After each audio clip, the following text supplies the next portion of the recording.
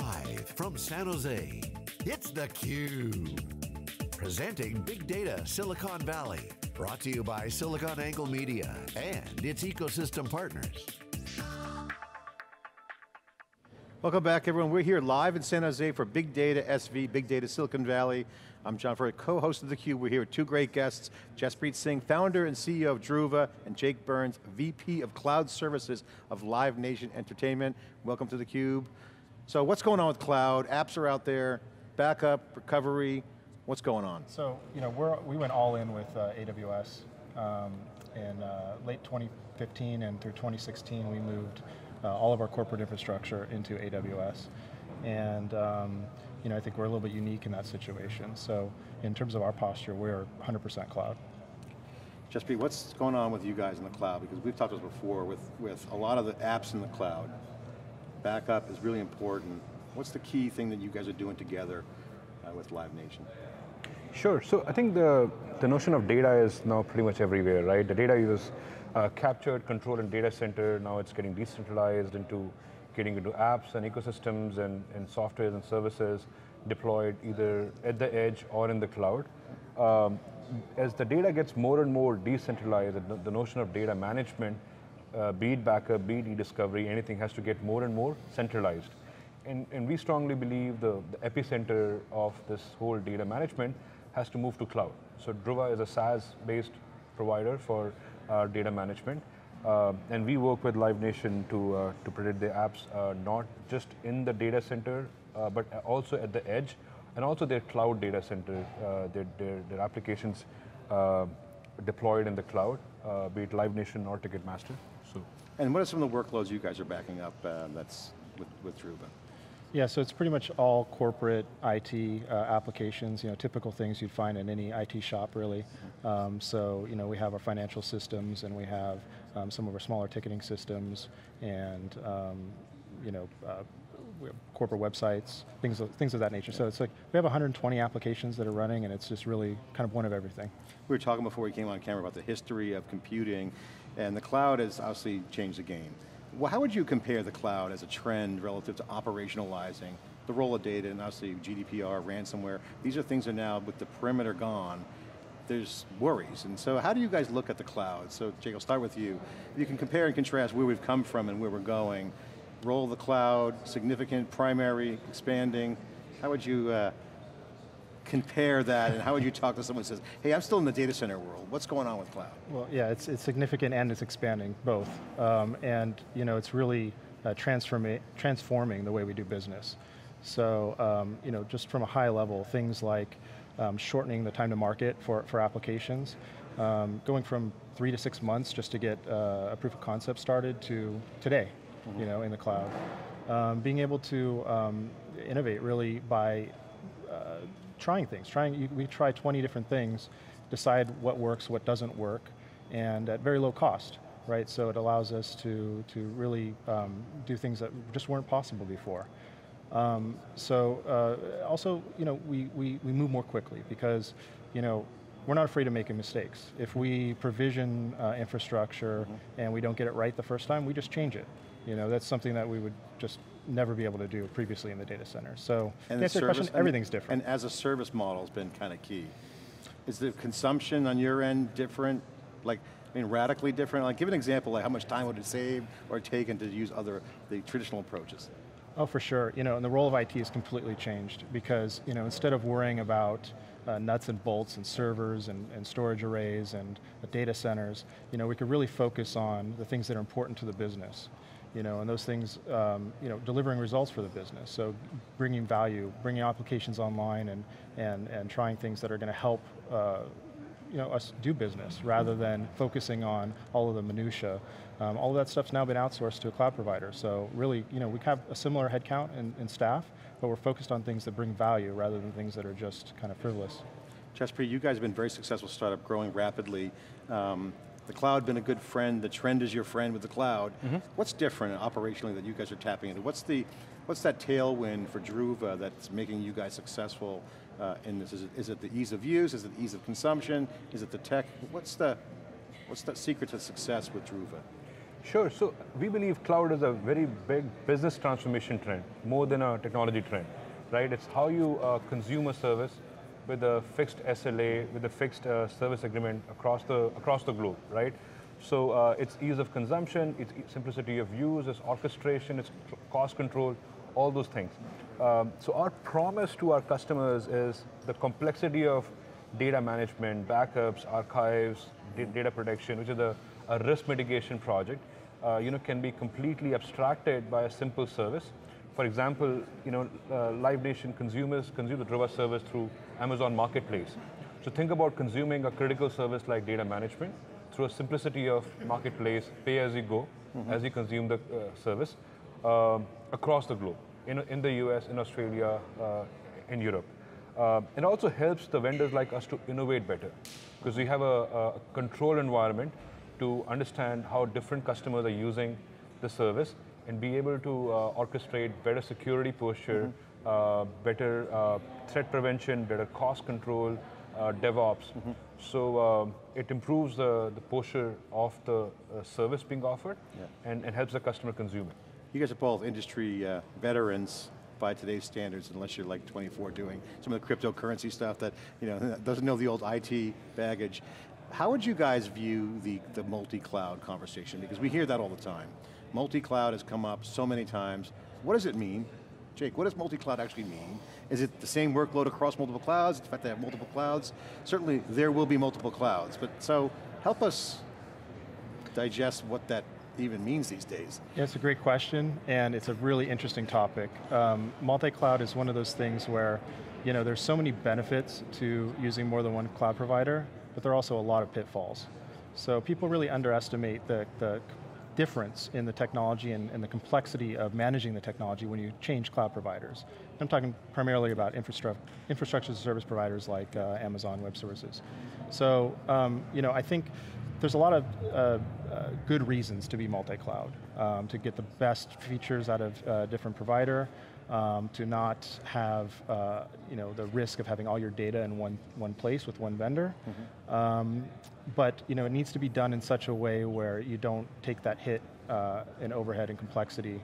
And I think that's kind of a prohibitive barrier for most enterprises. And what are the big pitfalls that you see? Is it mainly underestimating the stack complexities between them, or is it more of just operational questions? I mean, what is some of the pitfalls that you observe? Yeah, so moving from like a typical IT data center environment to a public cloud provider like AWS, you're essentially asking all of your technical staff to start speaking a new language.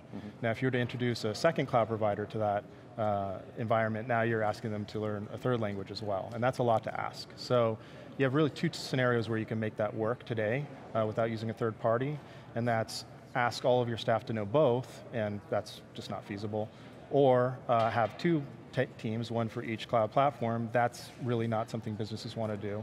So I think the real answer is to rely on a third party that can come in and kind of abstract one of those cloud complexities of one of those cloud providers out, so you don't have to directly manage it.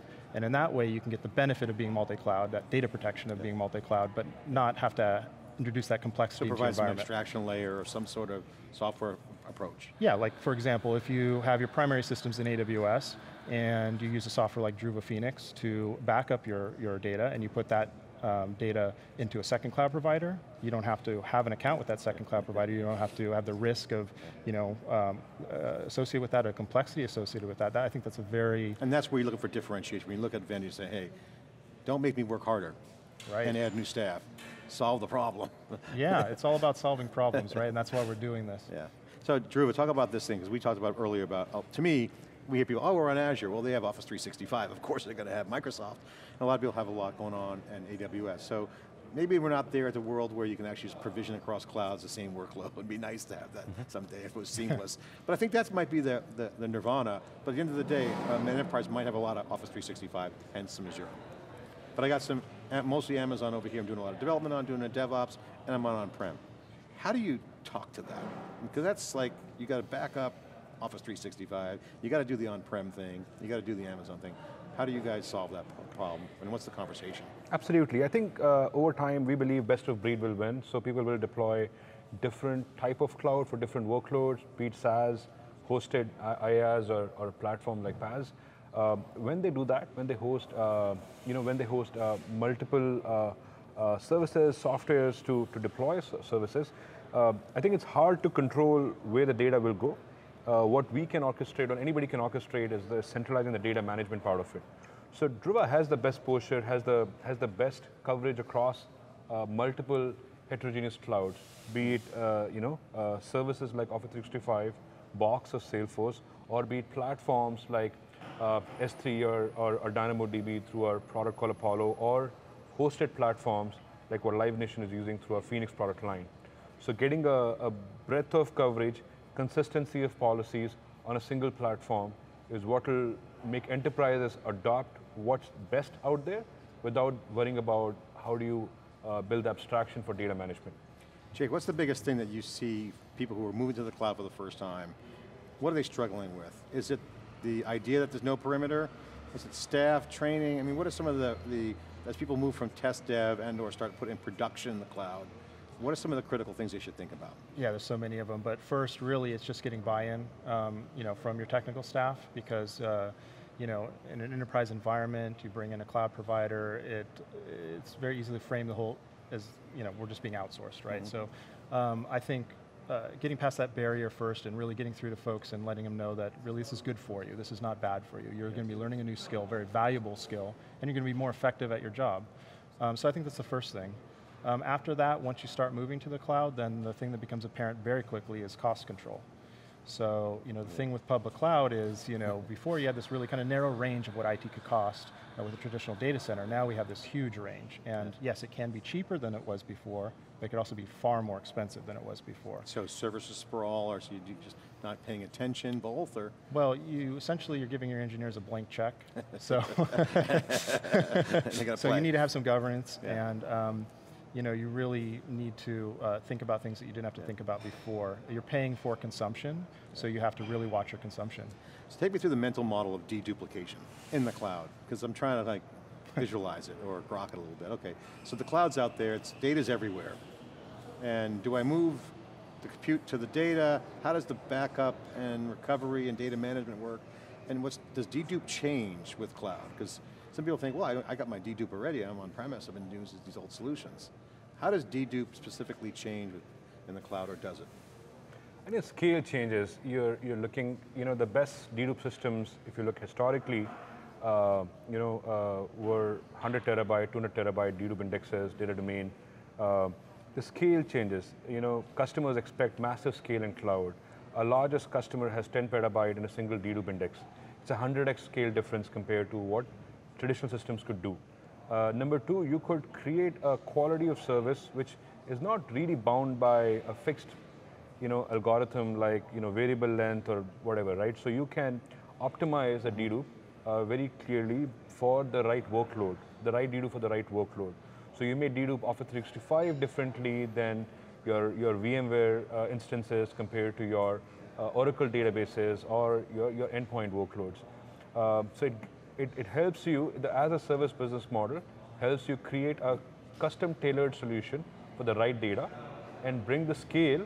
We don't have the complexity of scale, but you get the benefit of scale, all simply managed in the cloud. Jake, what's it like working with Druva? What's the benefit that they bring to you guys?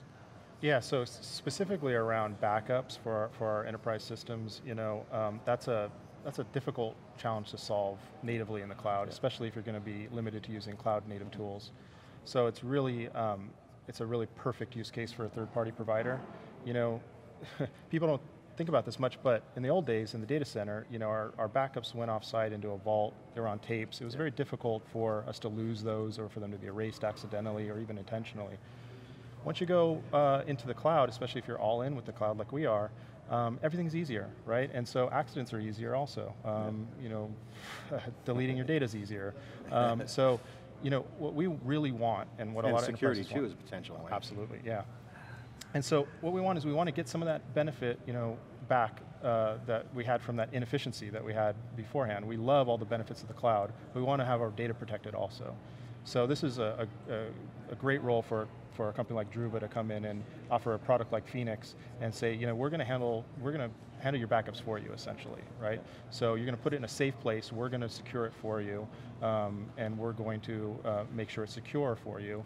And doing it software as a service like Druva does with Phoenix, I think is the absolute right way to go. This is exactly what you need. Well, congratulations, Jake Burns, Vice President, Cloud Services. Thank you. At Live Nation Entertainment, Jaspreet Singh, CEO of Druva, great to have you on. Congratulations on your success. Thank you. Inside the tornado called cloud computing, a lot more stuff coming.